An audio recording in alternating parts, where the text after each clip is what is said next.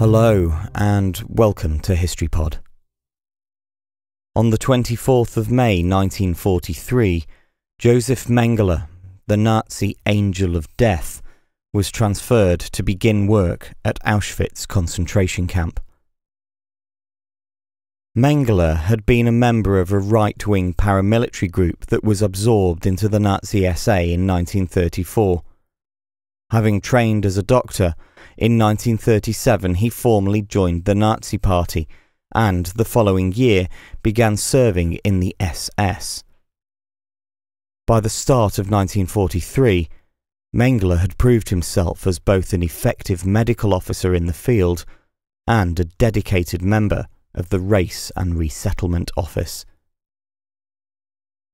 Having developed an interest in the study of twins as part of his earlier genetics research, Mengele applied for a transfer to the concentration camp service. He was posted to Auschwitz-Birkenau on the 24th of May 1943, where he initially served as the chief physician in the Romani family camp. As he moved up the ranks, numerous sources record his delight in taking part in the selections that determined which prisoners were to be killed in the gas chambers and which were to be spared, as these often provided him with new subjects. Mengele's experiments involved such gruesome actions as injecting live subjects with chemicals, purposefully infecting people with diseases, and, in one well-evidenced case, sewing two twins together in an attempt to create conjoined twins. Mengele was consequently responsible for the deaths of numerous victims, thanks to his sadistic and barbaric actions.